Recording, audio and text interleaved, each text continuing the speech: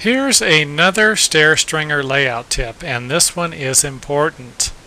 And it is to make sure that you mark your stair stringer with a nice thick pencil mark. And again, I'm not talking about a 1/4 inch wide pencil mark. I'm just talking about a pencil mark that you can actually see. And if it isn't